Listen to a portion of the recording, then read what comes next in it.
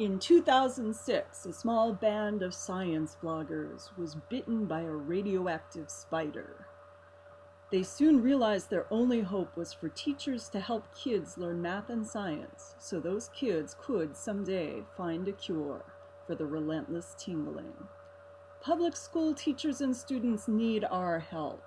Donors Choose gives you the great power to support the classrooms, the supplies, the projects, the field trips that matter to you. Help Science Bloggers for Students get a generation of kids the math and science education they deserve. Thank you, and we'll see you on the web.